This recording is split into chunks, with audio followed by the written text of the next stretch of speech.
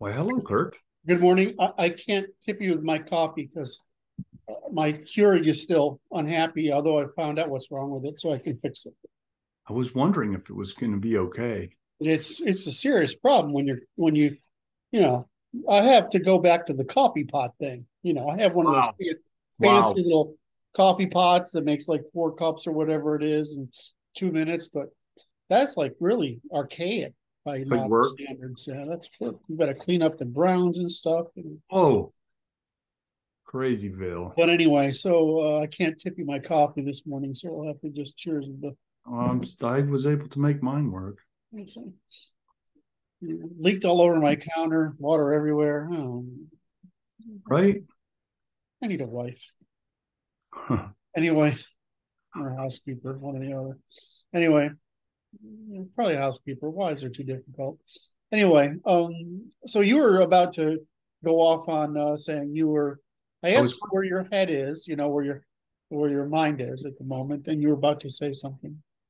what's very interesting is like I was watching videos last night. It was a very dark moment because it's like, this is just, the situation is dire. It's becoming aware of the full nature of the forces arrayed against us and the patterns that they've implemented to achieve their victory, which is at our expense. And it's systematic methodology that is destructive of identities, specifically national identities. All universalist. They're always the same.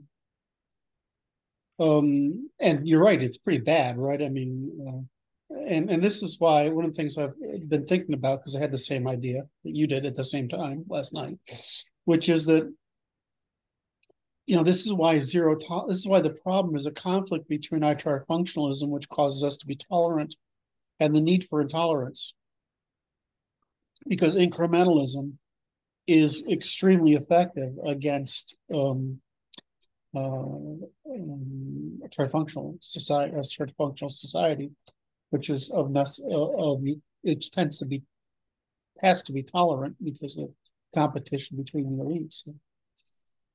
It's I just I get to the point where I'm like, I don't know if we can do this because we had the population in 2016, but I don't know if we have the population. Let's see. Don't know. I, I certainly see a bunch of very mad people. I don't see a government powerful enough to do anything about it. But unless the body of mad people get up and do something together that is larger than the government can do something about, they'll keep doing what they do, which is incrementalism. And they'll what's that the game where you pop the gopher when it sticks its heads up? Whack-a-mole. Whack-a-mole. So they'll keep using whack-a-mole to take out everybody who tries to become a leader. Right. And so you have, and we can't, and the people the whack-a-moles that come out and turn into shooters and stuff, they're not actually helpful. No, Um, that's negative action. that's a negative action. So what we have to do, of course, is show up, a couple million strong, and pretty hard to do that when one of the primary reason why a lot of these people are disenfranchised and unhappy is because the economic duress that they're under, while they're still trying to demonstrate that they're masculine by having responsibility in families, and they can't do it under the economic duress they're under. So it's like, well, how do you get, it's one thing to pull a bunch of people where George Soros can hire a bunch of buses and take a bunch of criminals and drug addicts and prostitutes to which is really, you're talking about the people who are professional protesters on the left. They're dysfunctional, not healthy. They're unhealthy people. They're essentially petty criminals or petty social criminals. Right? And so Soros can pay somebody some limited amount of money, and there's always a bunch of people willing to get on that. But you take responsible people, and they won't do something unless they have fairly high confidence, and if they have the money to do it, and there's nobody to fund them. So it's really, I mean, we had people come to my thing that they took them quite a while to pay off the credit cards it took to come to the event. So it's pretty hard. I understand the difficulty, but we're going to have to pay that difficulty, or we're going to have to pay the price for not paying for that difficulty. It's going to have to happen. There's no avoiding the cost. There's a cost here that's unavoidable. The other thing is they want too much certainty, and that's like that just means you're weak. There is no certainty in these things. There's only try as hard as you can and never give up. I mean, if you want to go there and wave a flag and go home and eat Snickers bars, it's not going to play your video games the next day. You're not going to get anything out of it. You're just going to continue to be oppressed and eventually victimized. So it's just not going to happen. The other thing was related to James Lindsay's work. He talked about this premise called entrism, which is the enemy stuffs the institution of targeted institution. They start loading it with people who are ideologically acceptable to their, or ideologically. It's done already. I mean, right. But then they control the gates that allow the new recruits to come into that institution, and then they've transformed that institution into a producer of, an ideologically motivated institution. Mm-hmm. And they change the definitions as they go to control the apparatus, where diversity used to mean something that was useful.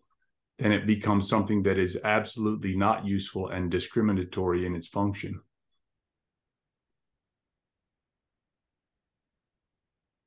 So it's about that.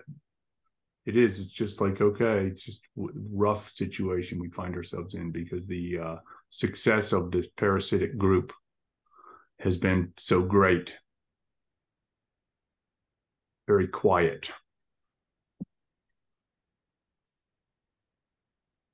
Well, I mean, they did the same thing. The Christians did the same thing to Rome. They started out with the fringe, which they call, what we call organizing today. And they got all the dysfunctionals. And then they got the women. And then they got the betas who wanted to interact with the women. And then, which was large enough, it became interesting for men of competence to take power by managing these people. And they went over and took the Roman institutions, and they destroyed the martial, masculine, rational, empirical nature of Rome.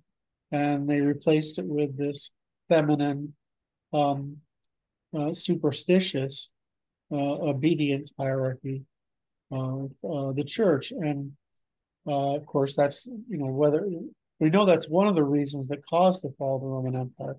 But it's more important that it caused the failure of the restoration of the Roman Empire. And so it took us really till the Vikings came back in and restored martial ethic to Northern Europe to recover from it. And it took the restoration of the Mediterranean trade in the North Sea Baltics to recreate the entrepreneurial culture without, in other words, the honesty of the culture necessary for that culture, rather than the sort of corruption of Venice and Italy. And then from that we got had manorialism long enough to purge the lower classes, and so we got the elites of the Northwest Europe to create the Age of Sail. But I mean, once that, and even today, the countries that were Christian, Catholic the longest, are still the most corrupt. Because that the church is a corrupting influence, because it's a corrupting organization. So you can have a corrupting government, you can have a corrupting church, but it's when you have a corrupting monarchy, they tend to get perished.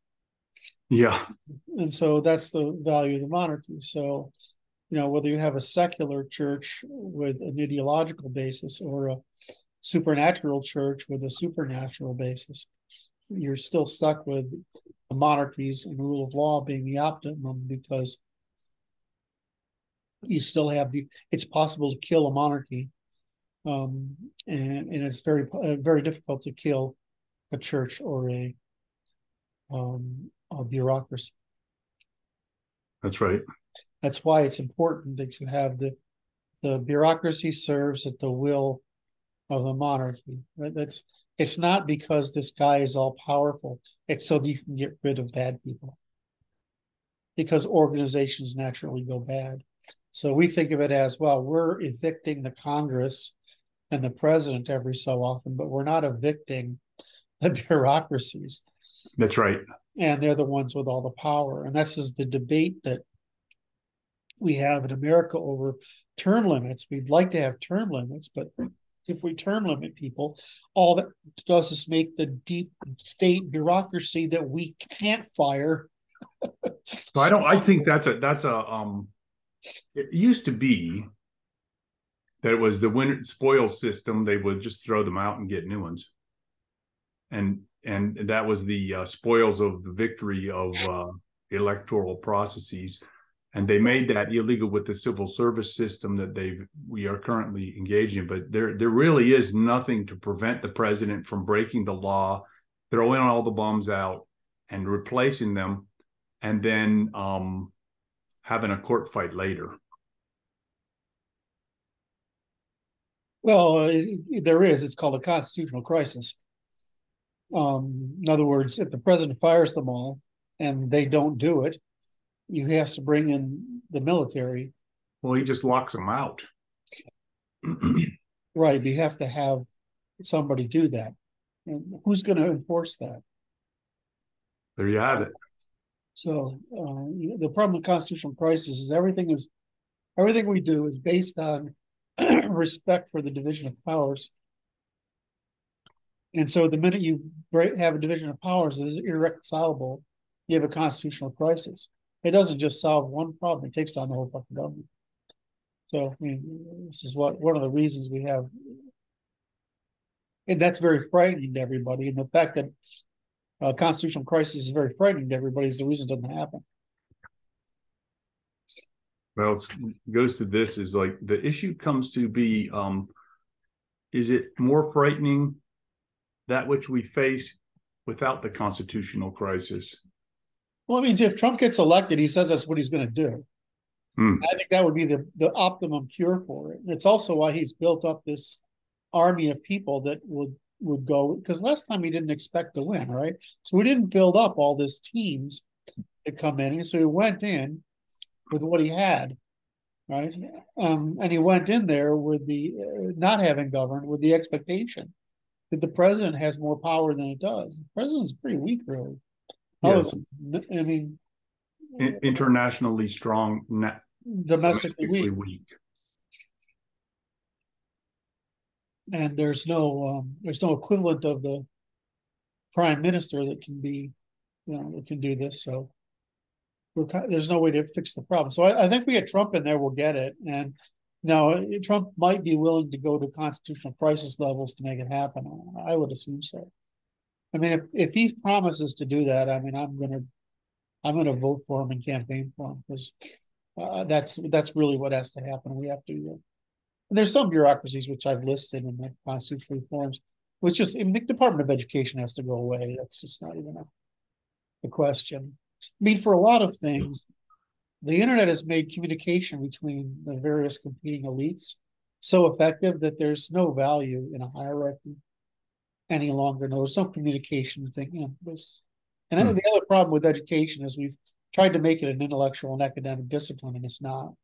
It's craft, and it can be taught as I think that's one of the. I think that was the weak point of the entry of what Mr. Lindsay is calling the parasite entry point into the control apparatus of our civilization. Right. Because it is like, what is it? EDD. So Doctor of Education is like it's a clown world. I mean, first 10 degree. There's nothing to be there's nothing to be a doctor about in education. There just isn't.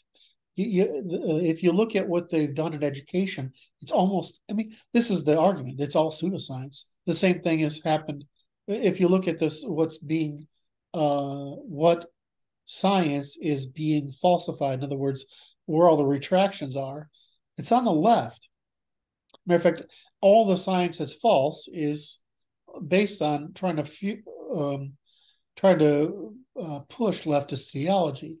And since the methods in sociology and psychology are unscientific, right? They're not science, except for in very rare cases. There's some very rare cases in psychology, which have to do with cognitive bias.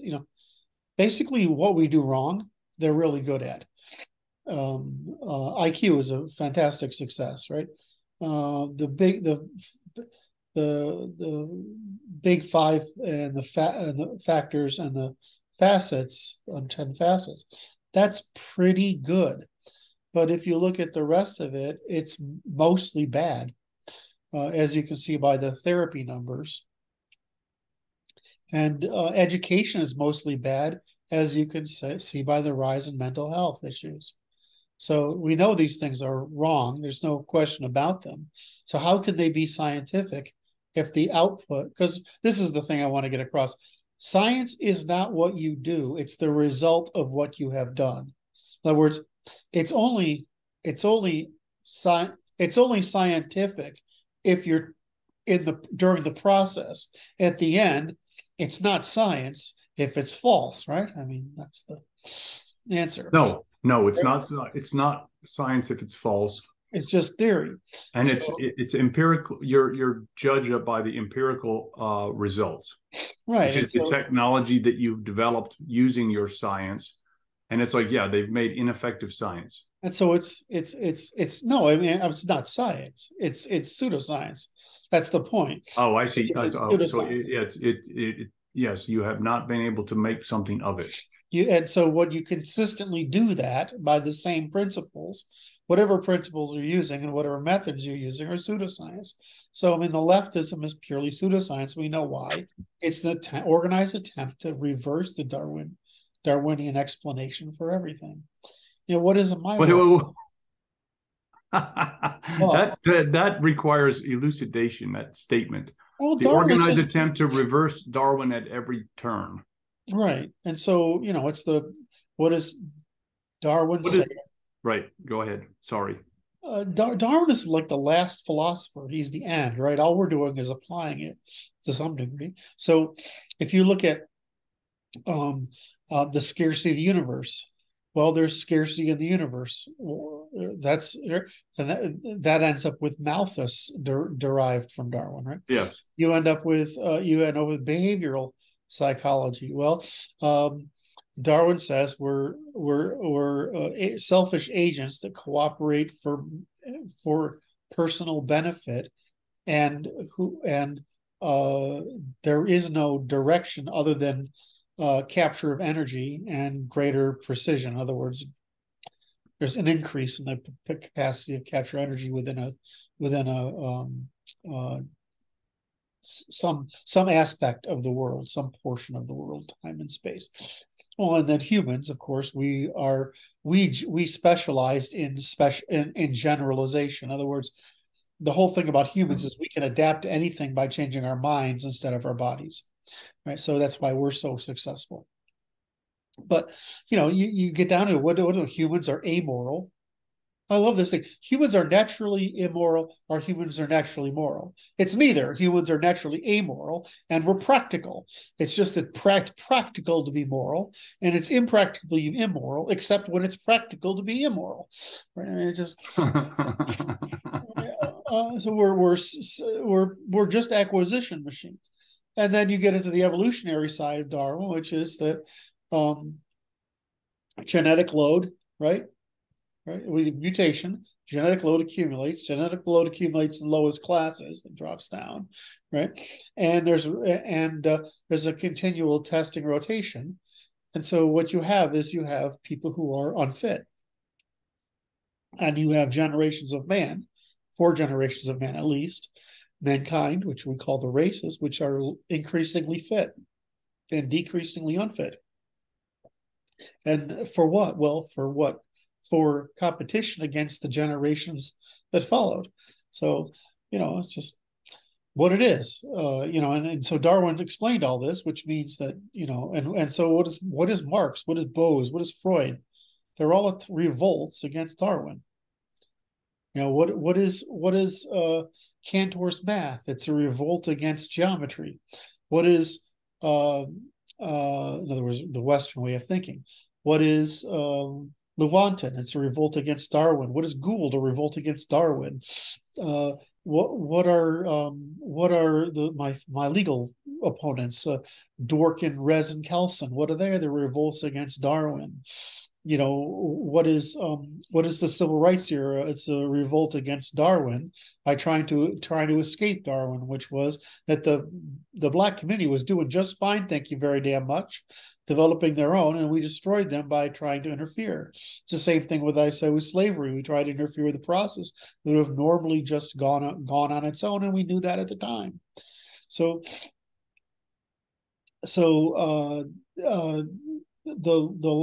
everything the left does is everything the feminine does, which is revolt against Darwin. Why does the feminine revolt against Darwin? Because the woman has no choice, but because her children are so expensive, to put everything she can in ignoring Darwinian pressures and making her child survive. Well, this instinct, what turns out to be the left's instinct, they don't realize that it's just a monkey instinct under there that's driving them. It isn't reason. They like to justify the monkey instinct with lots of reason. But as you see, since they're the primary purveyors of the war against Darwin and the pseudosciences, I mean, I collect pseudoscientists, right, in this big fucking list I have, right, and they're almost all Jewish, right, which is feminine, right? Not all Jewish, but most of them are Jewish. And the great thing, the ones that are best are the Jewish ones that aren't. And there's some of the best thinkers are people who are Jewish who are actually thinking like Christians, Westerners. So and then you get the women who go along with it. So I mean, we brought in women in the Jewish thought and whatever. We brought this into an age of revolt against Darwin, and this is where we are. Is we've experienced a century of pseudoscience. We're trying to get out, but the problem is they captured the institutions to institutionalize pseudoscience the way the Jewish Christians captured the Roman institutions to teach theological pseudoscience. So, I mean, we have the same process going on over and over again, which is why this feels like the late Republic, because it is. What's damn is like, sorry. Fool me once, shame on you, but fool me twice, shame on me. And the problem is, and I'll go off on this in a second. I know this bothers you a little bit. Is that it's the Christians are the fucking problem. They're the reason we can't fix it, because the Christians are the reason we can't fix it. Tell me why. Because I can't say you can't lie anymore. And when it's lying. Why can't you say that? Well, no, because they won't have it. I mean, I spent a fucking year and a half on this problem. Okay. Is that a Christian needs to believe they're not fundamentalist nonsense. They have to believe it. They can't bear a world where everything they've invested in, their whole cognitive framework, has to be restructured. And the neuroeconomic cost of indoctrination into fundamentalism is unovercomable, which is exactly why it's so resistant. Now, they're resistant to communism and stuff because it's an anti-theological standing, but they're not against it for the right reasons. They're against it because it's anti-theological, not because it's anti-Christian. I mean, it has a differing objective. So, right. So I mean, I can't. This is the you sent me that wonderful link yesterday with Lindsay and some Christians, and yes. I watched the Christians, and I'm like, I love you, fucking people. You're wonderful, right? But I don't want them governing anything. That's the worst possible thing to have, right? And then so Lindsay's having a great of success with philosophy and the theological frame around Right. Christian nationalism, and the Christian nationalists, despite being fundamentalists and what I consider lunatics, they're actually the only resisting force. So it's this horrible situation we're in.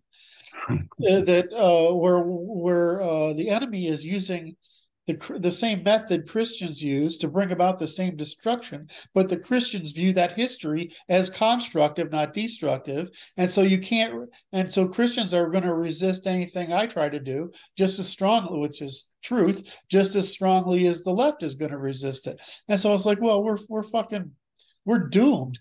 No, I don't. So I would go like this: is like the issue is the issue appears to me to be that a multitude of independent states allows for the expression of the Christians that are nationalists to their full extent. And if you allow them to express themselves as they see fit within their polity, that they are happy. So you'll have more Utahs, basically, but on different kinds of Utahs. Yeah. Which is a good ththing. Yeah, so it's like you could they'll be happy with that, and I'm going to move wherever the goddamn what do they call them, the Mennonites and the Amish, wherever they govern is where I want to live. They're right. They got it right. They got it wherever they govern. I'm gonna go and do whatever the hell they say. Right? I'm still gonna be an Englishman, but if they say it's government, I'm going there. Anyway, the only ones that aren't crazy. So it's like I think that's okay. So it's like I think that's a positive thing. That's like those guys are working together to. I think that they resonate along the same lines as we do. Well, I mean, I agree with that, but it's why Lindsay can't say the truth.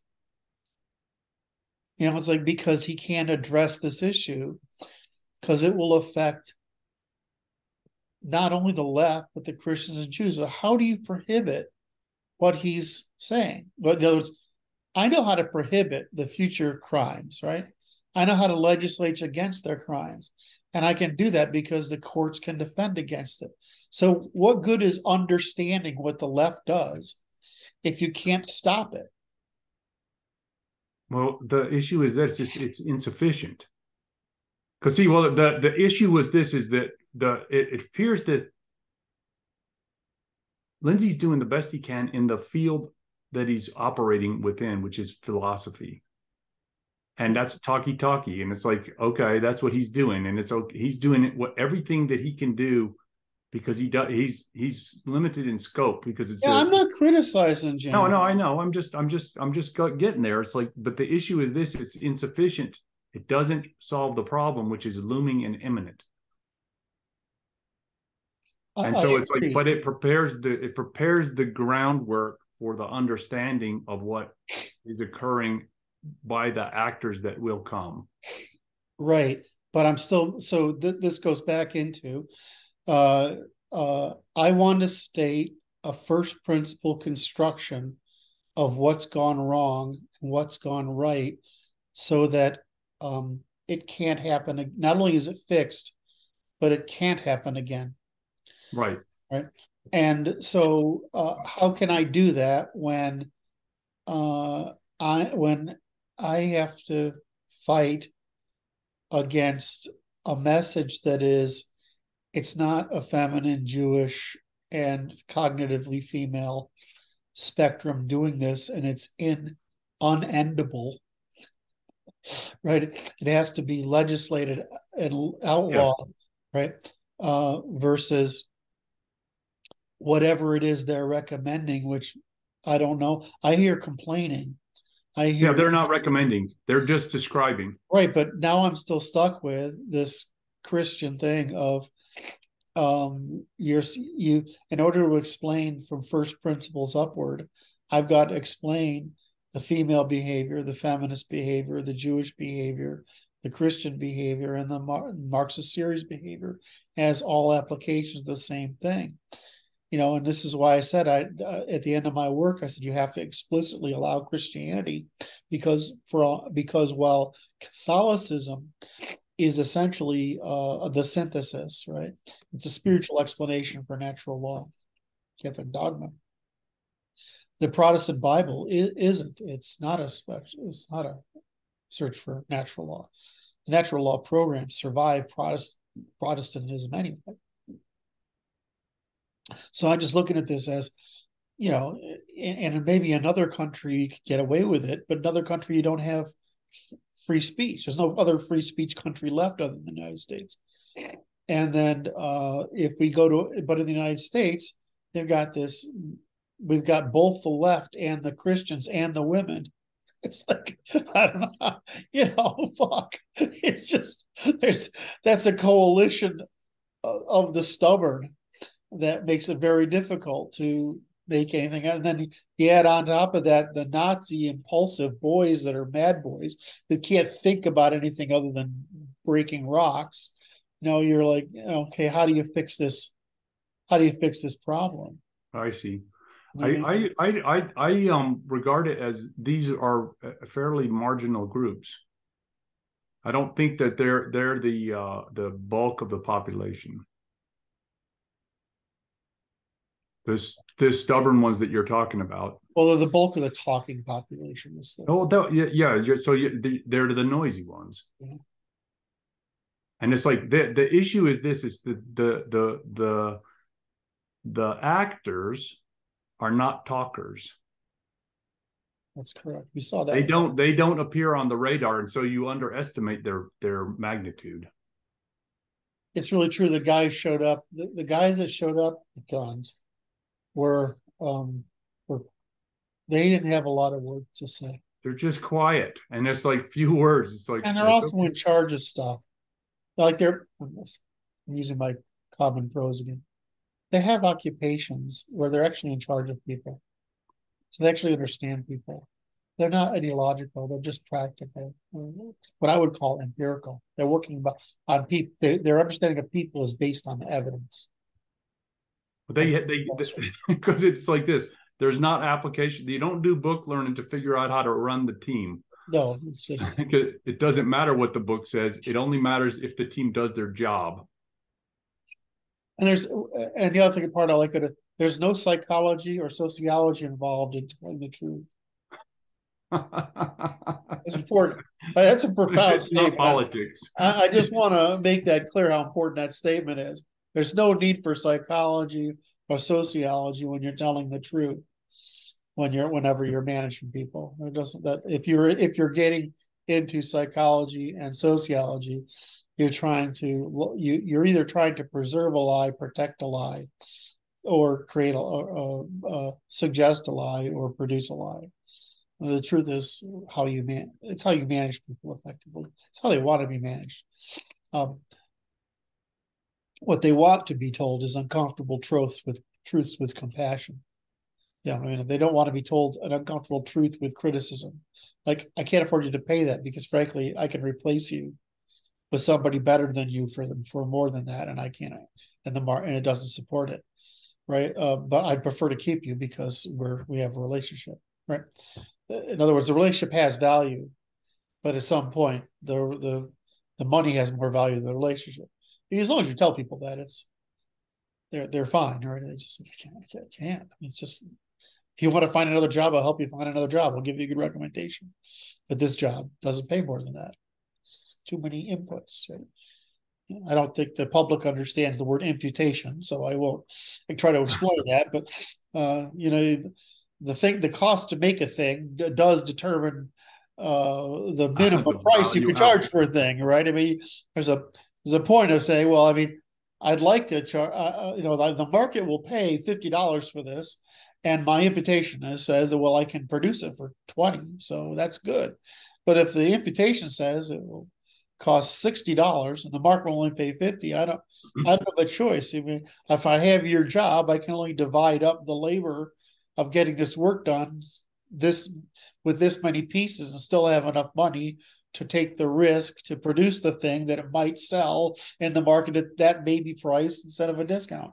The people I always love to educate people into talking about women's blouses, right? So try to sell. This is a great example of how stupid shit is. So I have an idea for a design of a woman's blouse, and you want to pick that because there's so many of them, and they're so perishable, and there's so much in the moment, right? Yeah.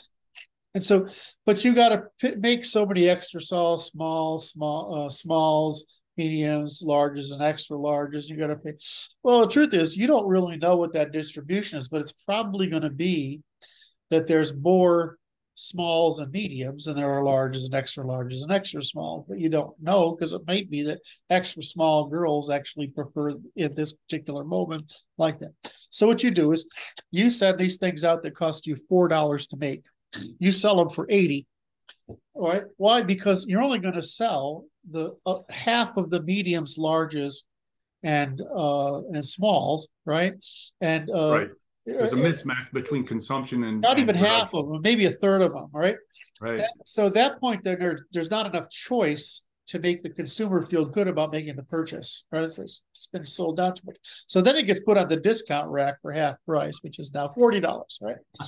And so now they're going to sell some small percentage of that unsold material, and that's going to sell for 40.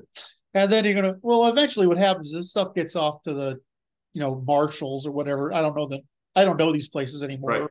But whatever discount store it is or outlet stores or right over to fucking Nigeria and goddamn pallets, to get rid of them or some of them get basically turn into cotton so they can be made into paper or God knows what else, right? So what did you really make? Well, the net price you made on that $4 thing was probably $8, which was right. But the woman who pays $80 for it gets pissed off, saying, "Well, why $80 when it's $4 worth of materials and labor, right?" Well, because it's the $80 person is paying the price for having the thing, right, in the first place. But if you're way down the line and you're like an extra large woman, which God knows in America there seem to be more and more of those, maybe you'll be able to put this thing on and wear it for $8 instead of. Which is why the $80 lady needs a new shirt. Yes, Jesus. This is just unseemly. The $4 shirt. So it's like, well, because the point is that the price of goods is speculative and it's not equal, right? So, I mean, no good sells for its full price during its entire lifetime. And so you're calculating all that risk, right? This is what I want to participate in. Workers say, I want to participate in profits. I'm like, sure, you want to participate in losses too? Because I've had $1 million losses and they fucking suck. They hurt. I've had that chunk taken out of my ass. It's not pleasant. It's like, wow. I mean, that's gonna leave a mark. I lost $2 million on. I mean, morally. Like I can think of two cases where I lost $2 million, right? And they're both good. They were both, in those cases, they were both predictions of an upside that didn't materialize because of third parties' actions, right? Yeah. Well, I can't control this, right? I mean, somebody made a stupid decision which killed the market that I had, right? So three. I bought a company too. So I mean, there's a couple of these things that go out and happen. So you lose money. But I'm happy. You wanna participate in the upside? I'll tell you what. You know how often an upside comes out to an owner? When he sells the fucking business. So you want to work here for 20 years and then get a piece of the upside? That's called shares of stock. But in the meantime, it's just fucking noise, right? I mean, that's what that is from the owner's perspective. So you just tell people, well, you want to participate in management of the company, then you could participate in the profit and loss of the company. The problem is you're not going to want to pay for the loss, given the value of your contribution to the company. So I mean that's the whole point of being paid a salary. Salary or a wage. Certainty is you get it with certainty instead of uncertainty. Like I sell a company every 3, 4, 5, 10 years, right? And I make bunch of money. But in the first 2 years I build a company, I make nothing. Yes. Right. So anyway, so I mean, this is a whole. And the second thing is they always bring up this one company in Spain or Portugal, Spain, that is like run like Marxists. It actually isn't. They talk about it like it is, but very few people who have membership who actually work for the company actually participate in the governing company. You know why? They don't want to.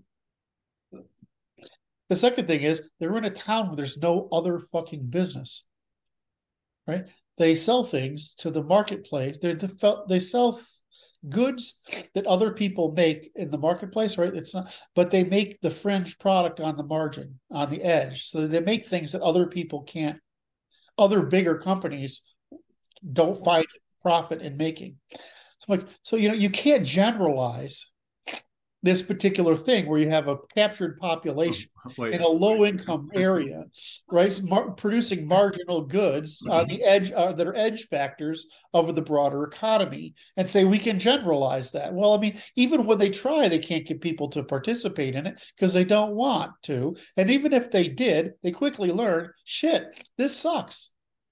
So the issue is that you just said you can't generalize. And in fact, you can. It's just what we call a lie. No, because they do, right? It's just like, of course, you can overgeneralize. The biggest power I've found as a CEO is to not say no. Is to say, well, how would we do that? And who would do that? And what would they not do by doing that? What would that cost? Yeah. Right. And how certain is the revenue that would come from? So this is the why to many employees, certain processes appear inefficient, but they aren't. They're inefficient because that inefficiency is how we accommodate risk.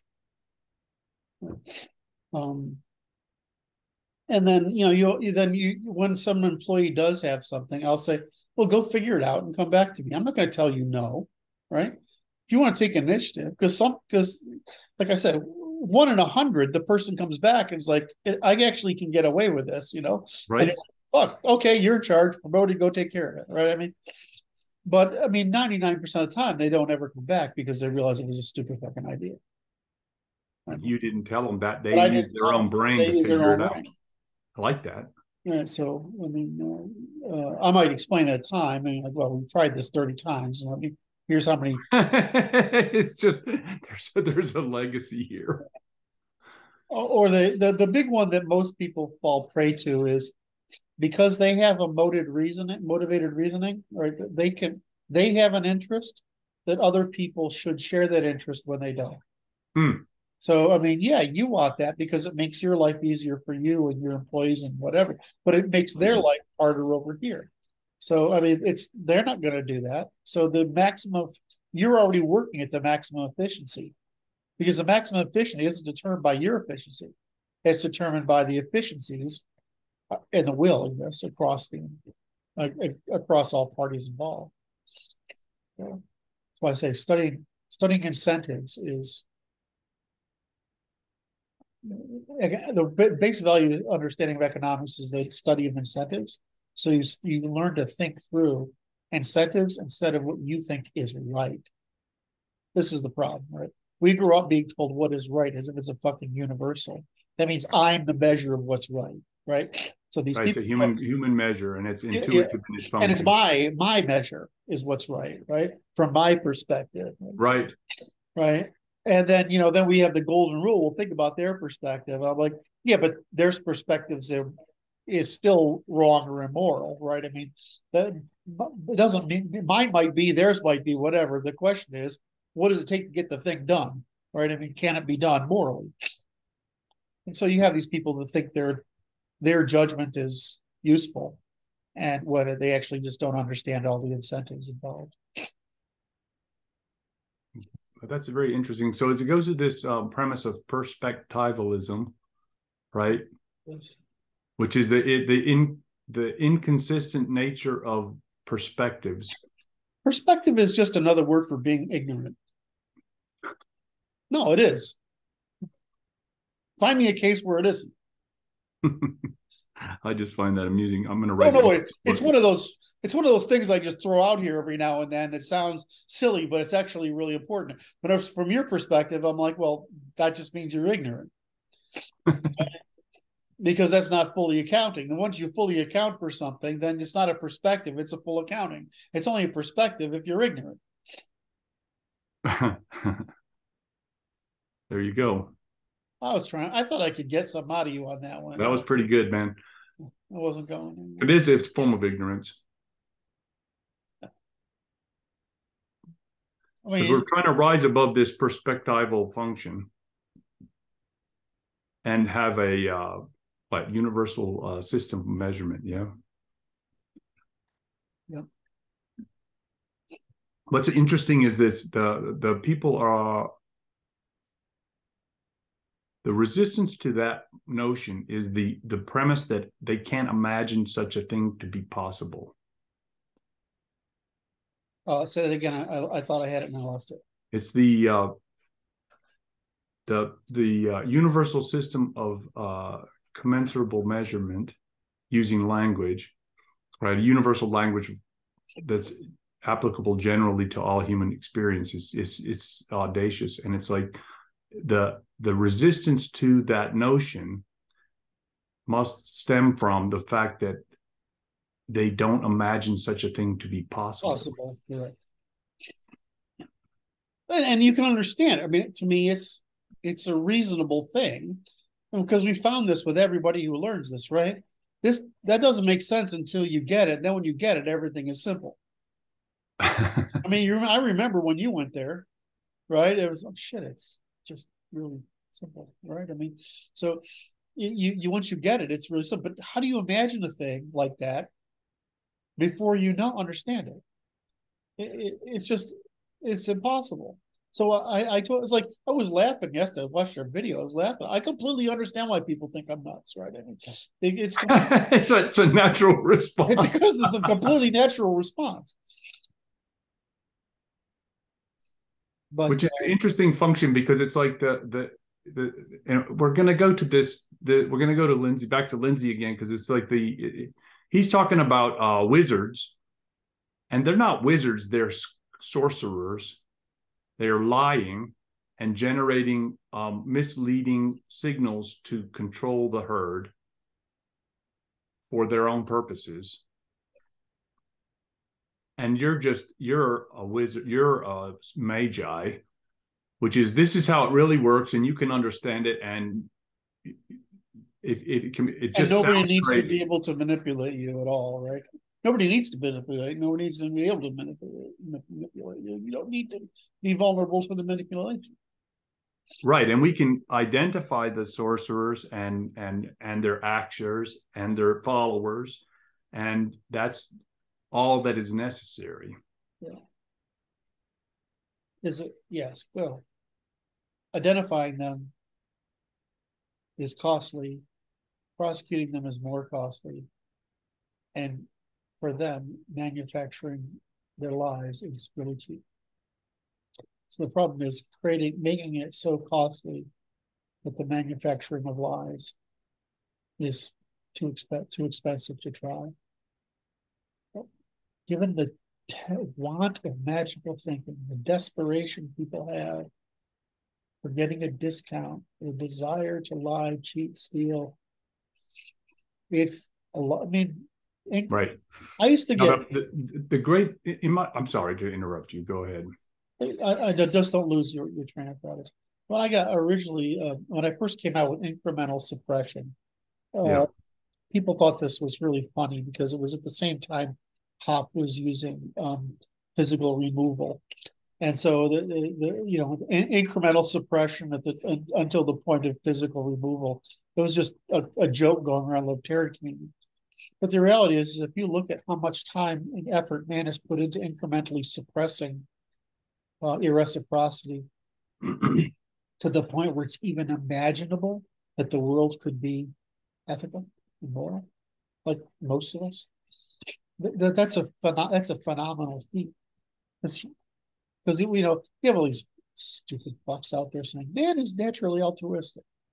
No, people are naturally fearful, and some of them are more fearful than others. And then want to avoid conflict, they become altruistic. They buy their safety. They buy their social safety. But we're not altruistic. We're absolutely the opposite. We can be, in other words, we're not even, nor are we the absolute opposite, which is predatory. We're just practical. And so we're altruistic when it serves us. And we're aggressive when it serves us. We're ethical when it serves us. And we're moral when it serves us. We're unethical and immoral and evil when it serves us. Whatever we can get away with. And so the problem is creating fences. We have to create a fence against the ability to come up to institutionalize the feminine means of warfare, criminality, antisociality, antisociality, criminality, and warfare by equally suppressing it as we have now, because it's finally able to mass communicate and give women economic and political power on a scale where we need to suppress the female method of antisociality, criminality, and warfare, which is what we call this magi stuff, right? Whatever you want to call magi, whatever you call sorcerer stuff, right? Which is manipulation. All right. So this plays into the what I was going to interject there, which is that the great hurdle in my impression in the population is this desire to remain within moral guidelines and not to behave in an immoral fashion against people who are clearly behaving in an immoral fashion against you, which is like you're going to a gunfight with a knife, and don't do it. Christianity, some degree, succeeds by forgiveness, right, of pettiness. Humans are terribly petty. Not as petty as chimps, but pretty petty. And so you suppress pettiness because it prevents, by preventing retaliation, you're baiting people into not being petty. Yeah, but the issue is the sorcerers are not being petty at all. No. And so what my point was, though, is that the Christian ethic, which is totalitarian, in other words, it's total forgiveness, right? It's total submission, total forgiveness, gets away from the equilibrium, which is that they call violence evil, except it isn't. It's neutral. Yes. You put violence to good or evil ends. So it's a mistake. It's a category error. Well, it's a category error because the way Christianity made itself work with very simple rules is to make absolutes, right? So you don't have to think about whether this case is a correct application. You just say, in all cases, regardless, I should do this.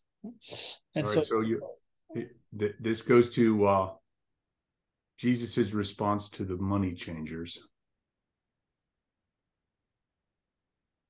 And it's like it's a what I would call an exception, right? Yeah. Say it, because the audience doesn't necessarily know what you mean. Well, Jesus applied violence to the money changers in the temple, and that's an exception to the nonviolence rule or law or whatever you want to call it of Christianity. Right. And this is where a Christian will say to me, but it's masculine. Look what Jesus did. I'm like, that's not exactly raising a fucking army and RAISING, raising an army, and then raising RAZING, a city, right? I mean, that's not, that's having a tantrum, which is what Jesus did. He had a tantrum. He didn't actually use violence, right? He didn't do any real harm. Hitting people with whatever he hit them with was, was probably added later, which is probably is just a tantrum. It isn't real violence. Violence means you're hurting, right? Organized about it, right? And you're organized about it.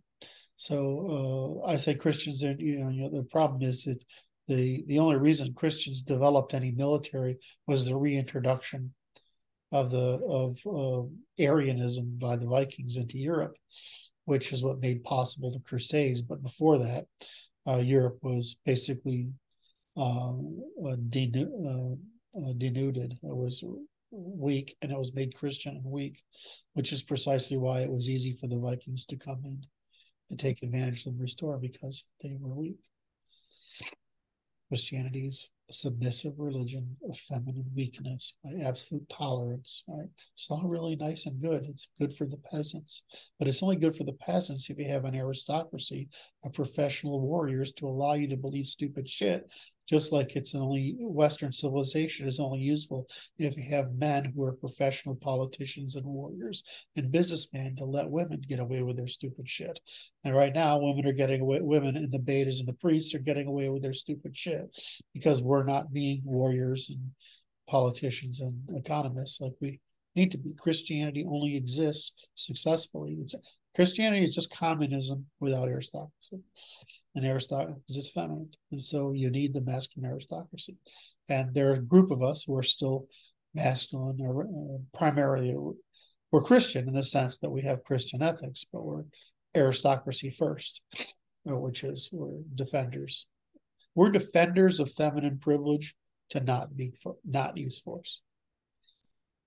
You have to have it. But Christians can't deal with that. They think you could have a churchy world again, and that's where they're wrong. Can't. Never was a churchy world. It was always. Well, it was until the Vikings showed up and start taking all this stuff. Even then, there was just, you say that, but I mean, the it took quite a while to bring the church into being to any significant factor. I mean, they could forcibly. Most Christianity was due to forcible conversion because it would get status, political status, and support from Rome. So it was not like it was everybody just ran to this hokey religion. So I mean, I keep going off on Christians because I hear all this tough talk and this moral shit. All it sounds like is it's like fucking bunny rabbits running around in top hats. I mean, it's not. There's nothing to it at all. The one thing about the fucking Nazis is they're fucking morons, but at least you could stick a weapon in their hand and they go do something with it, and they might even show up. So, anyway, it's frustrating. Sorry, I didn't mean to go off on down that rat hole. That will be a rabbit warren, actually, not a rat hole. Okay. That's all. I just don't understand the how we went from the post-war macho to this men with vagina hats, boys with vagina hats. That made me sad, that image.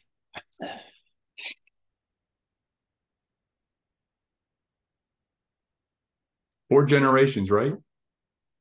Yeah, I mean, and who's doing this?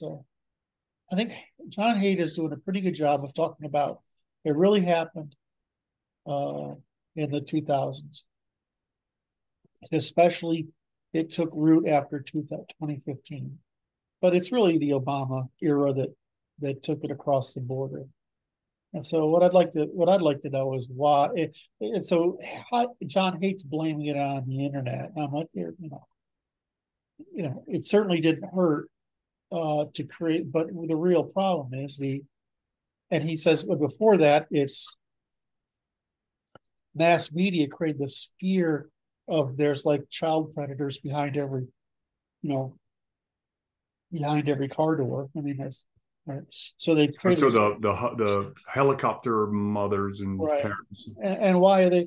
And so what created helicopter mothers is the introduction of too many mothers into the workplace, so they don't have enough control over their children. They're not watching. Right. And so likewise, what's making and so we've removed every incentive not only to have children, but we've removed every incentive to be a mother, which has removed every incentive to monitor children as a lifeguard so that they stay within bounds, right? They stay within bounds. So we end up with snowflakes, right? And so it's like the pill, the workforce, the paranoid helicopter mom, overprotectiveness, the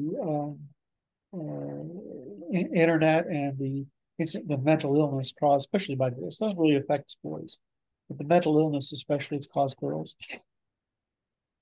It's huge. And then what the problem with boys is, they say it's depression. Well, the problem with boys is they can't engage in adversarial competition. But why do they do that? Well, they can't engage in adversarial competition because they tried to make the classroom more amenable for girls instead of, and they kept making it less amenable for boys. So boys checked out of education, right? They just see it as torture, basically. Because it kind of is. Because it is. So, I mean, when I was, it was really obvious to me going to all male classes versus mixed classes, how much better it was. So much better. Because you can be talked to as men. And girls, you can't talk to girls. Okay. No, right? And then girls behave very differently. They're also incredibly fucking petty. And so what you see in the girls' school, what I saw, one of my sisters, she couldn't take it anymore. She went to public school after a while. It's because it's so fucking petty. Right?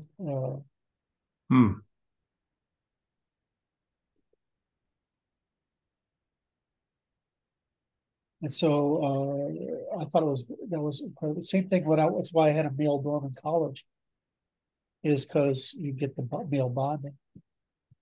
Right. Anyway. So how are we back to this? We were supposed to be talking about how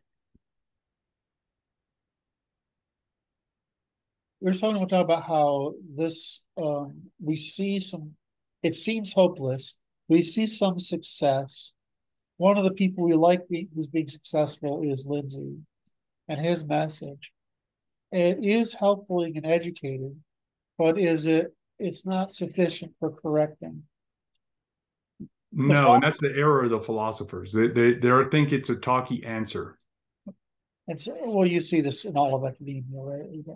And so then there's the problem we have is that, however, the mass of the population needs something simple. That's right. The some intellectual population, the online intellectual population, can make use of what the philosophers are saying, but it's very hard to find enough people that can understand what I am or we're saying, because it's scarce. It's a scarce knowledge. Right. We're in agreement now, because it requires so much effort to be fluent and understand.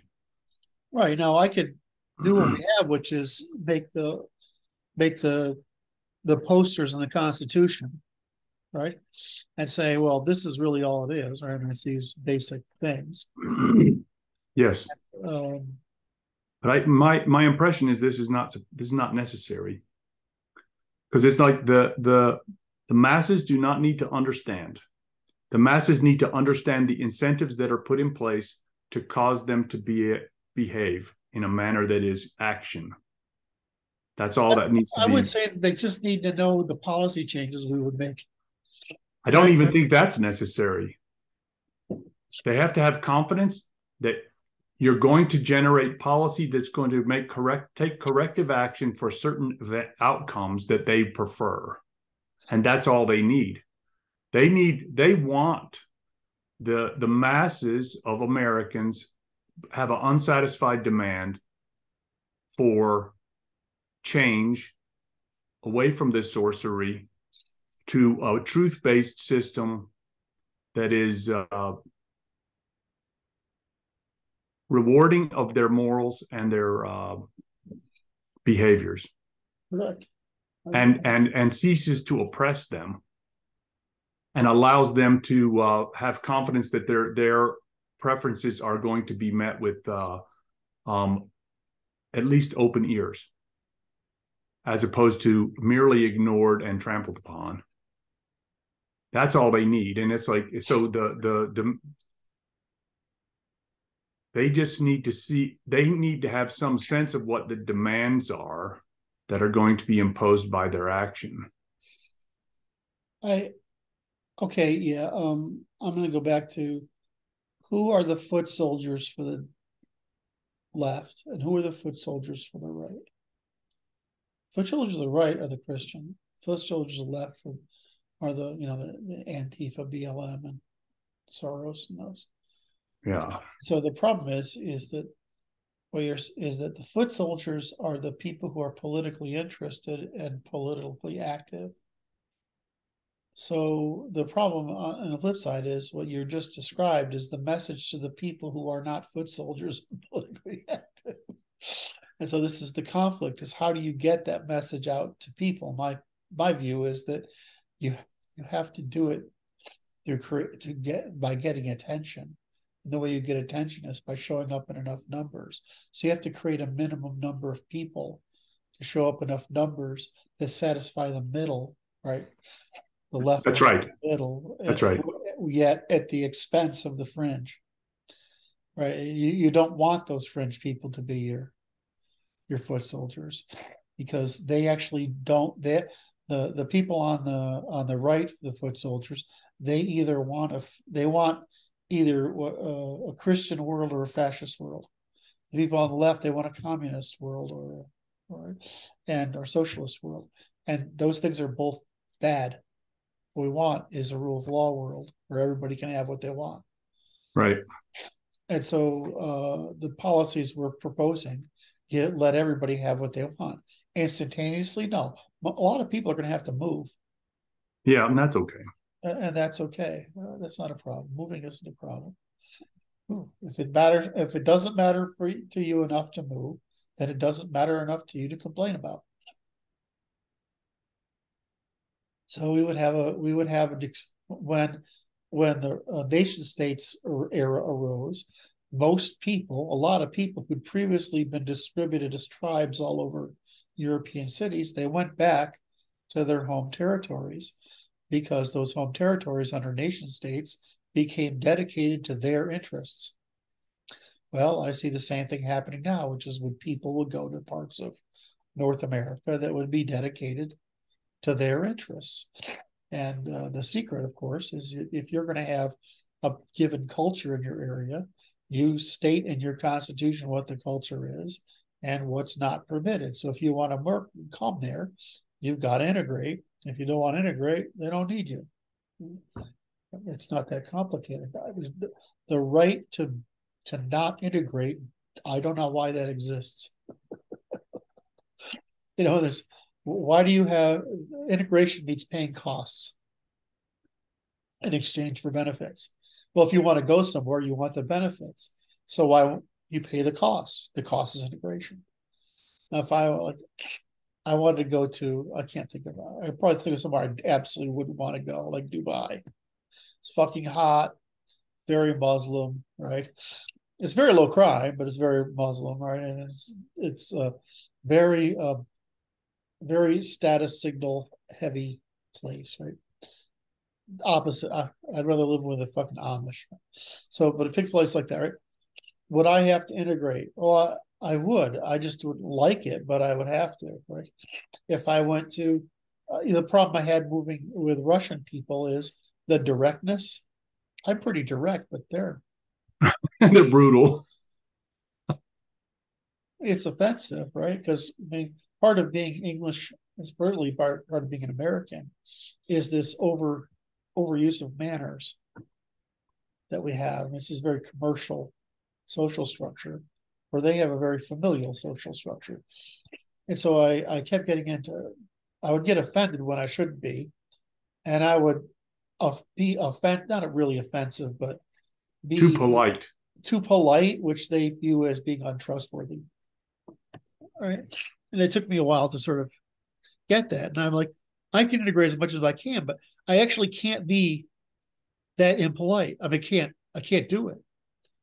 I can be polite as I mean, I can be as direct as I can be. I'll still be polite, but I can't be like them because I just can't. I mean, if you, I just can't do it. So, I mean, you fail to integrate. Well, I don't object. Nobody objects to it, but it's one of those things where they constantly notice that you're overly polite, and to them it's suspicious, right? So if you want me to go to the Muslim world, I just couldn't do it because I would view it as evil.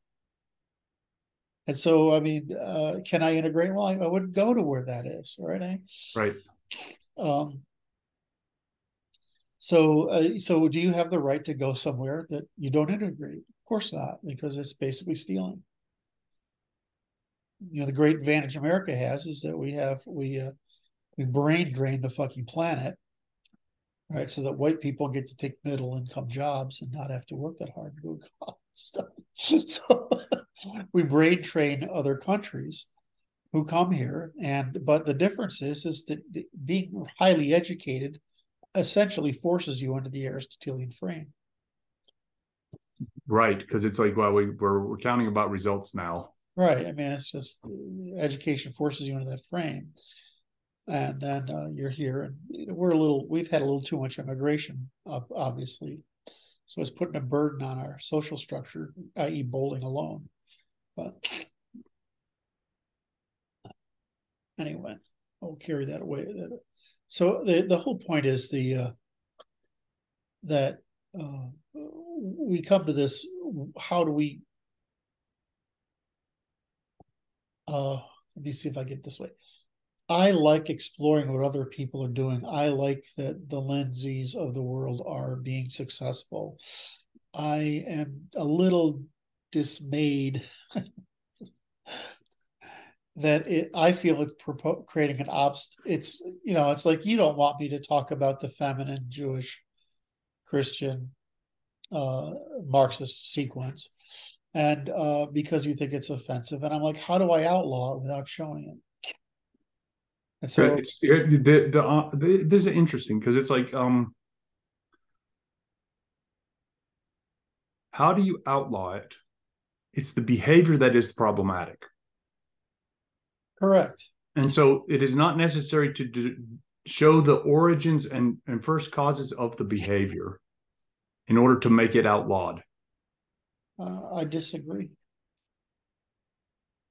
I think that's the empirical evidence. I would argue that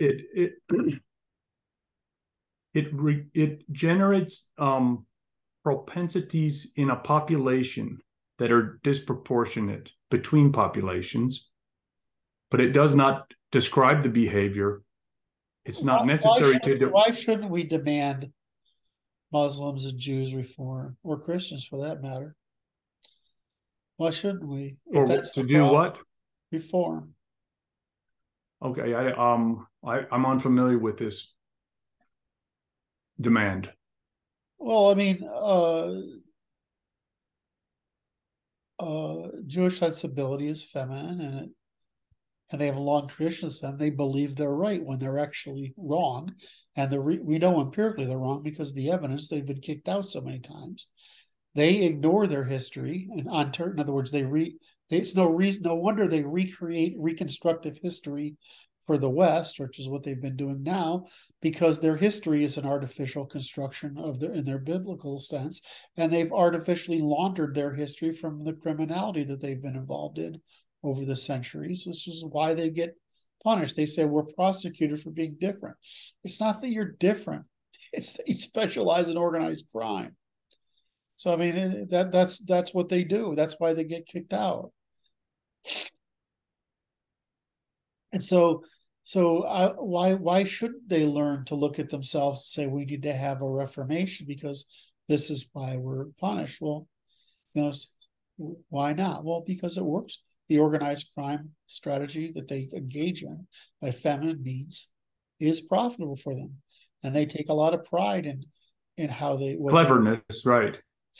And so it's still criminal, but I mean they take pride in it. You never. Well, it's like that. This is This is an interesting question because it's not in my mind a legal question as much as a religious question. Well, I mean, it's in their law too. Their law is ethical. Well, I understand that, but my point being, in order to create a state, it is not necessary to describe the origins of the misbehaviors that are being outlawed. It's sufficient to describe the behaviors that are being outlawed, and necessary and sufficient is all that's necessary in the law. You don't need to go further, the extra steps necessary to describe the origins of the misbehavior, because it doesn't matter.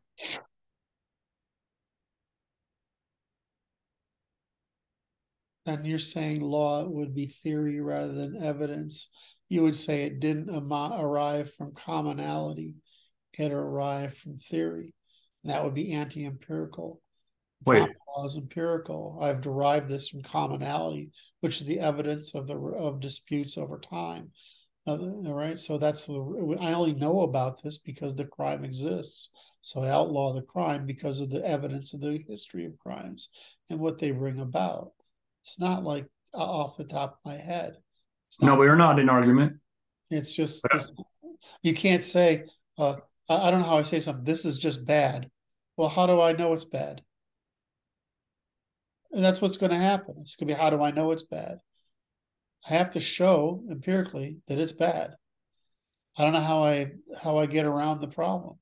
Everything I do is based on a history of first principles that creates an arc over time.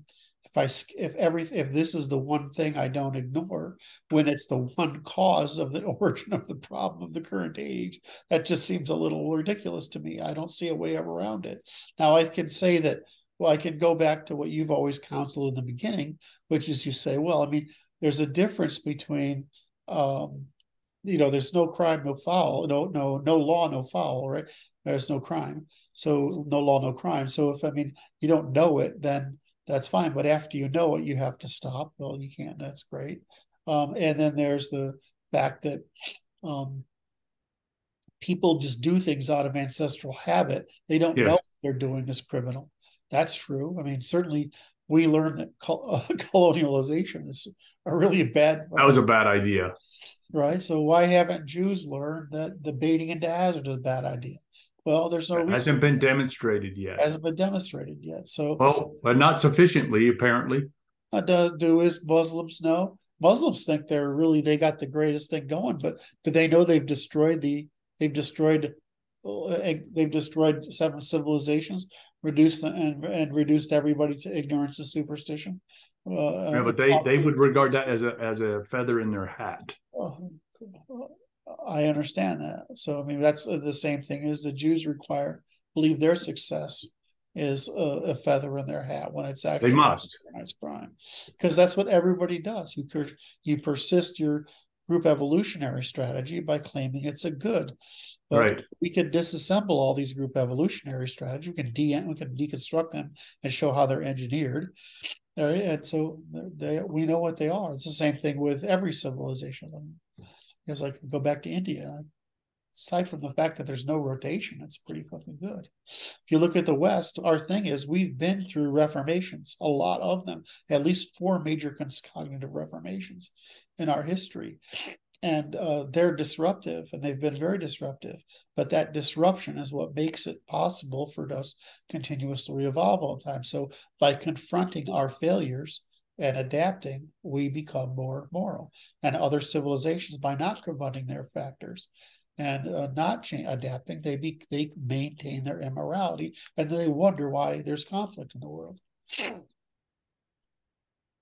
So I understand that nobody wants me to say the truth, uncomfortable truth, but if the fundamental problem of our age is the failure to suppress the feminine means of antisociality, crime and warfare, then and that crime and warfare has been demonstrated in a historical arc as extremely successful if we let it get out of hand, And I think the problem is that my job is to articulate that history, explain how to outlaw it, and put reforms in place that prevent it in the future, and then produce policies that correct for the crimes that's been committed. I mean, that's what I've done. So it's the issue is this: is the science does not vilify anybody, but it explains the propensities of populations to be engaged in such behaviors. Correct. That's all it does. That's a different function. Well, no, but that's what I'm saying is that your original counsel to me was, I think, correct, which is that we separate responsibility and blame, right? You can be responsible for something, but not to be blamed for it. And it's the same thing as there's no law, there's no crime. But there's, we have to make the laws, it's a crime, so people have to reform. I can't just pull it on my ass. Or leave. I agree. I don't have a problem with that. So I think the hard part is saying, well, I mean, do women know they're intrinsically evil? No, they actively avoid learning that, in my opinion. And we don't, and as sons and daughters, we don't want to believe that. But it's true that when women are let on their own without the regulational limits imposed by males, turns out they're pretty awful. Just like males without the regulation of women can turn out to be pretty awful. Although the truth is, it's men who regulate men on behalf of women, not women. So marriage turned out to be a good compromise, and it was extremely successful.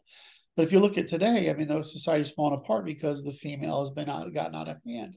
Well, it's across the spectrum. So, I mean, it's an easily correctable problem once you understand it.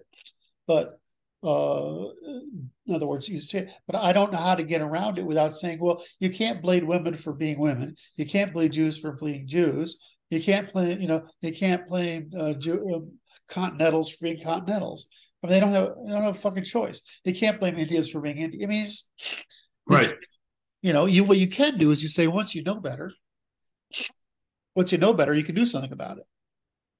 And so, right. So that's the issue. So that's the issue is this is the fair enough, which is to say, it's like the generalities don't apply to any particular case, but they apply to the aggregation of cases.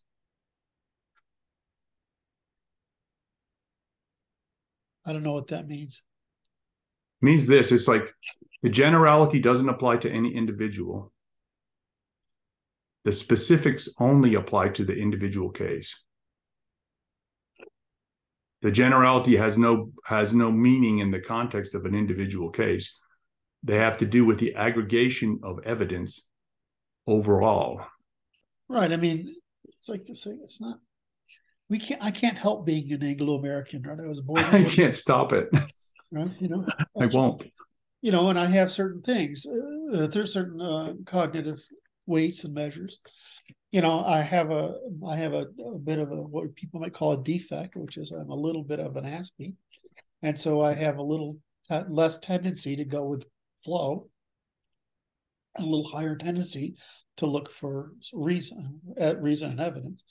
Right. So, I'm just here by fucking accident. So somebody else is there by fucking accident. And that's not the case. The problem is that once you realize what you're doing is bad, you stop. I mean, we used to bleed people because we thought it was good for them to cure them of illnesses, right? It was a fucking stupid, terrible idea, right? But we thought it was good, right? Well, it's just no different from thinking you should cut people, let them bleed out the bad stuff or something. I mean, it's just a stupidity that's beyond measure. It goes to this. This is my favorite medical story from old times. Is tobacco insufflation. Oh, you got to explain it because nobody. For the audience, I will explain it. Tobacco insufflation is to be looked up because they used to have kits back around the turn of the 20th century that if someone drowned, and this is still stuck in our common parlance, which is if someone drowned, they're not dead until the doctor has insufflated tobacco up their ass, which is to say there's bellows tobacco insufflation. Until you blow smoke up their ass and they're still dead, they're not dead yet. And so it's like, we still say it, you're just blowing smoke up my ass. And it's like, nobody knows where that comes Where that from. comes from, yes. But that's it. And it's like, you can look it up on the Wikipedia. There's pictures of these kits, and they're just, it's just like, it's stuck in our common memory. We use it in common language because it's dreadfully not, it never works. Well, I mean, but Mostly drowned people are drowned. You did sacrifices. We had all sorts right? of stupid shit in history, right? Well, I mean, these are just stupid shit we did in history, still sticking with us, and we shouldn't feel bad about. Nobody should feel bad about carrying stupid shit from history with you. I mean, we're not omniscient, right? So, we learn as we go away, as we progress, we learn more. And but once you know something, then if you, in other words, once you know something's bad and criminal, you can't do it anymore. You're on notice. Not around people who are in the wise. Yeah, right. I mean, and that's what it comes down to, which is you're creating a state which forbids criminal behavior of the type that you're likely to be interested in conducting. Yes. Because you don't think it is. And it's like, but we're not going to tolerate it. Yes. And that's okay. So there we are. We're back with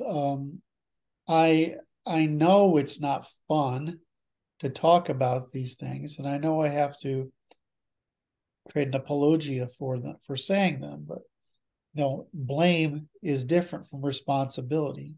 But if you're responsible, you're only to blame if you don't change.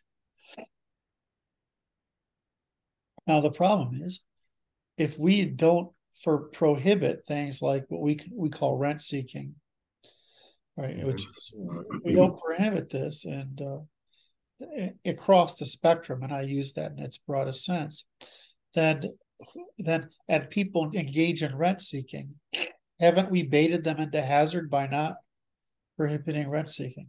Yes. Right. That's my point. And so whose fault is it now? It's all on us. It's all on us. So we come back to this all the time, but what happens is you can hold that idea in your head only so long, but then I'll go through the arc of the narrative, and what you'll do, all of us will do, is they won't be able to hold on to this idea of responsibility, blame, that this is a natural thing. They will hold on to that long enough, they'll start to blame. Because if I tell the story of the narrative arc, you start seeing all the harm it did. And with all that harm, now you're just going to start to want to blame people. You're getting emotionally charged up. Right. And so I'm like, it's like, no matter what I do, what if two things happens?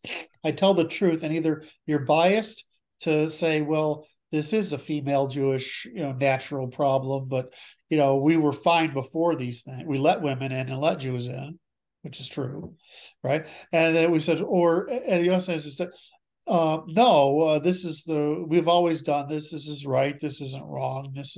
You're blaming us for something that isn't real or whatever. You get into this crap. Either you get into lie and deny, and each side. That's what's going to happen. No, that's the problem with entering into the discourse, because it's like the issue in my mind is this: it's necessary to understand it, but it's not necessary to popularize that understanding. I disagree, because that would be to lie and deny. I don't get the right to do that. Okay, I understand you. I don't have the right. I'm leaving it in a well, I want neutral position, because I'm like this. I'm like I'm not going to argue with you. I think it's my job to be true. I think it's other people's job to decide what to say about it. Right. That's what I'm working on. That's what I'm working on. So, any event. So, what does that mean? My view is, excuse me, fell asleep in a chair last night watching a movie, so I didn't get What movie did you watch? Oh, it was horrible. It's called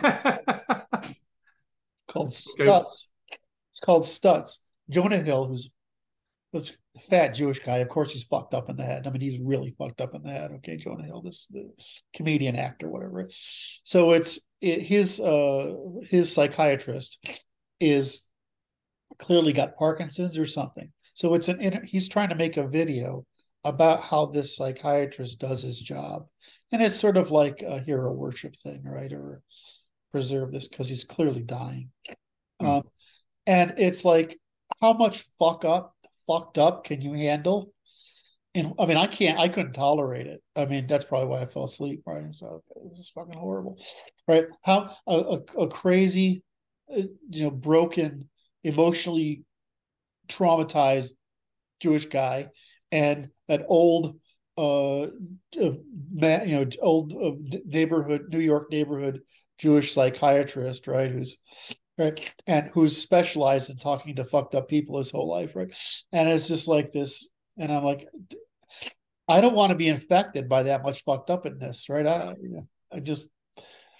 And so a friend of mine suggested it because it shows how psychiatry can be practiced in one of the ways it can be practiced, right?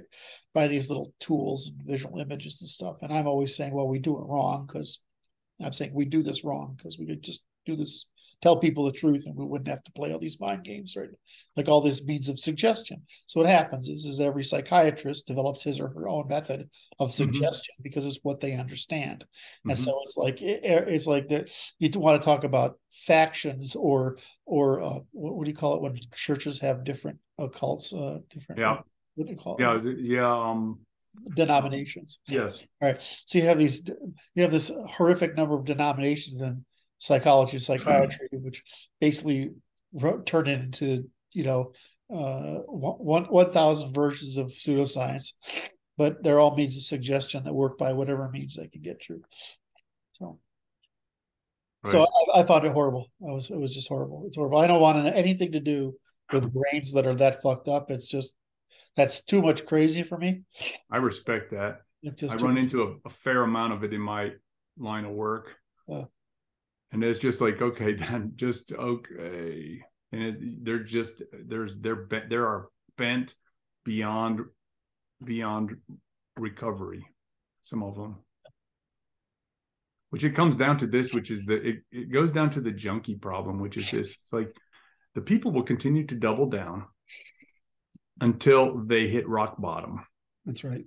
And it's like, okay, and it's up to them to determine what rock bottom is. Yes. And they have to decide they've had enough, and then they can reform. Yes. That's all. And they'll either die or reform, right?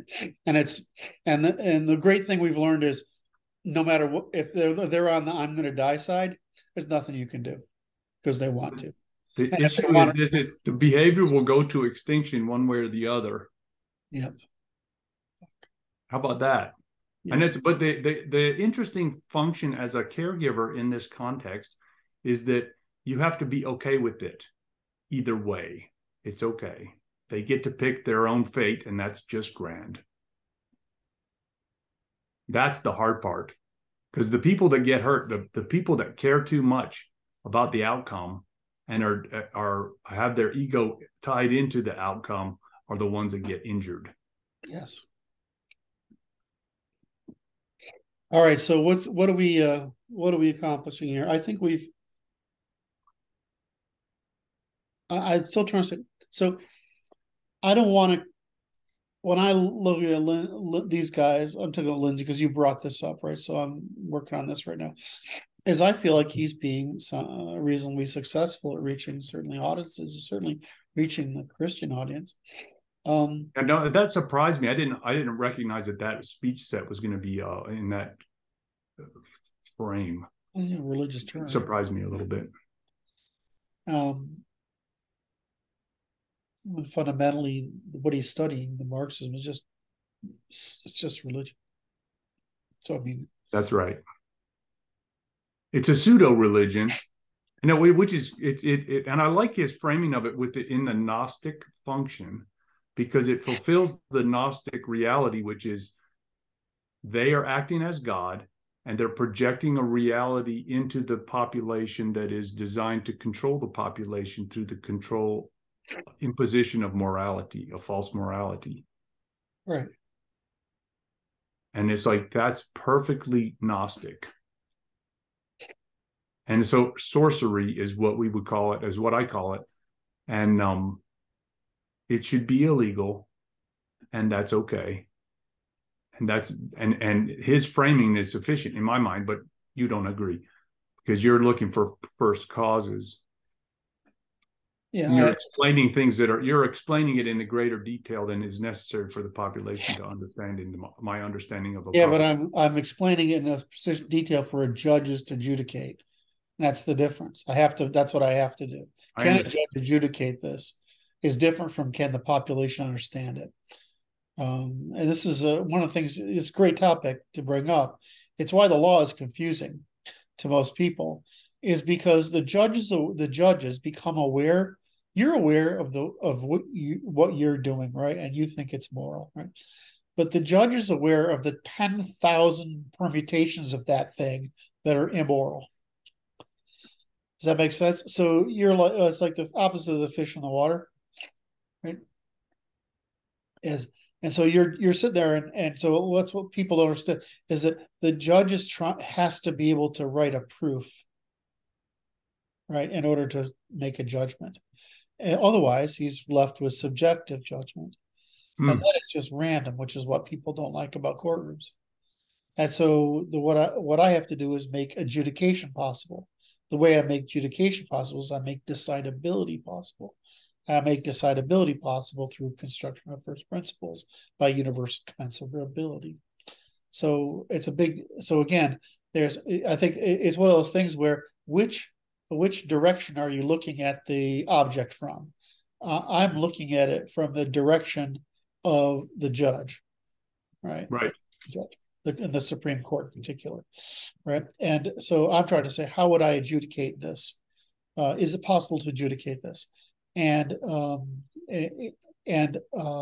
I've created a means for total adjudication. There's nothing that can't be adjudicated. So, but I do that by construction for first principles, and I have to do it by commonality. Commonality is just empiricism. I have to do it from the evidence. So I can't just make shit up. Because, right. And so the commonality is evidence from application in many fields, in many areas. Well, commonality across time is really powerful because it shows that it's true not only geographically, but across time and different levels of knowledge and circumstance. So, I mean, the commonality says that this is the reason, the first principle explains why, and I can outlaw it.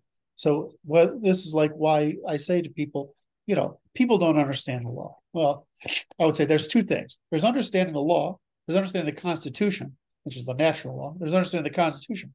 There's understanding the codes that we have. There's understanding local codes we have. There's a history of judgments. There's a lot of here to understand. And the court's just made a profound ruling. I mean, it's more profound than you'd think, which is there has to be historical case and precedent for you to claim something.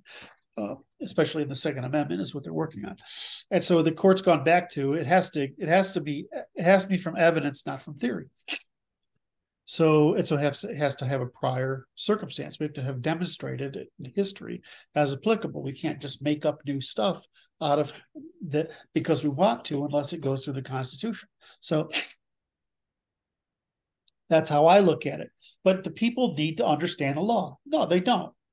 Most people. No, I'm going to go back to Lindsay's framing of this problem.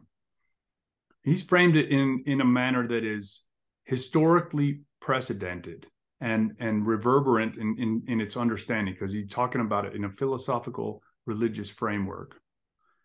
And he says it stems from the Middle East, and it is hermeneutic is in its function. And that is the issue that he's talking about. And he's like, it achieves the same objective in first causes, in my understanding of it. Huh. I told you yesterday why I could spend Gnostics having the opposite objective. So it's not a first principle. It's just a narrative structure that satisfies the demand. Whereas I can make the argument that Gnostics were right, and that they were trying to prevent what was going wrong, what the rest of the Christians were doing wrong. So it's not a first principle. It's just an arbitrary discretion. And so the second thing is it has no basis it has no scientific basis. It's just a story. Now, to say that it's a story that's an analogy. Stories and analogy are great for understanding, but they're not useful for adjudication. So I have to be able to find something that isn't interpretable from many different directions, but that's decidable. So, I mean, like I said, it's one thing to, again, and I think this is a common thing you and I both are aware of, is that, you think about it, how do we persuade people and convince people? And I think of how to adjudicate the law regardless of what people think. And so I work. That's why I say, what do I fundamentally do? I'm an epistemologist. I work on decidability applied to law, and I just look for what's decidable. Whether you agree with it or understand it is irrelevant, because decidable is decidable regardless of whether you agree and understand it. It doesn't make any fucking difference what you think. Right. The problem is that how do you get in a position where you put decidability in place instead of arbitrary discretions? How do you make rule of law continue on its journey to purely scientific? How about get rule of law off the curb where it's broke down and busted up and get it back on the road again? Well, people had fanciful ideas. American jurisprudence in the 19th century is a philosophical movement, and we're somewhat stuck with it still. And so it's called classical pragmatism, and to some degree we're sort of there, which is a sort of belief that we can use government to manage positively more so than government. In other words, government in the past was largely defense, right? Defensive, right? It wasn't terribly proactive. That was the church's job, is to convince you through persuasion to be moral. But the government's job wasn't. The other thing the government tended to do was award artists and beauty and whatever. So it's very high level stuff. But the church did most of the education. So our government got into this American pragmatism stuff, which is Dewey and these fucking assholes. And then you get the progressives out of that, which are the next more optimistic side. And then at the same time in Europe, we're getting the Marxist spread. So we have American pragmatism and progressivism leading into the beginning of the century. And in Europe, we have the Marxists. And the difference is that in America, we felt we were in control of our destiny. And the Marxists in Europe, the vast amount of the population was trying to still escape from the nobility. And so they felt less in control of their destiny. So it's logical. So we had this workers' revolt in the European places building up at the same time American pragmatism. And these two things came together, this underclass out of control and this upper middle class in control dynamic hit together, and we come out of the world wars, and the world wars are largely the process of converting from empires to federations in the Anglo sense, and we've destroyed. And so the America comes out of it trying to concretize that as free trade instead of empires, right? Because empires basically control trade and trade routes and colonies and resources, so they don't have to engage in free trade. The American model was to make everybody engage in free trade, and this would make it so that we didn't have empires that had to fight wars, and that we would have essentially free trade with everybody. And this would especially benefit the small countries who were victims of the empires. So that's been the American post-war nonsense. So all this stuff is going on. It makes perfect sense. But then you've got the post-war combination of females women voters, women in the workplace. You get the pill. You get the Jewish movement of Marxists from Europe over into America as from class Marxist, using class to disrupt the power structure, to using race to disrupt the power structure and undermine the civilization. And so you get this, what we're at now, which is the confluence of what's left of American pragmatism, what's left of American progressivism, what's left of Marxist race Marxism, and I'm missing one, and what's left of traditional European aristocratic values.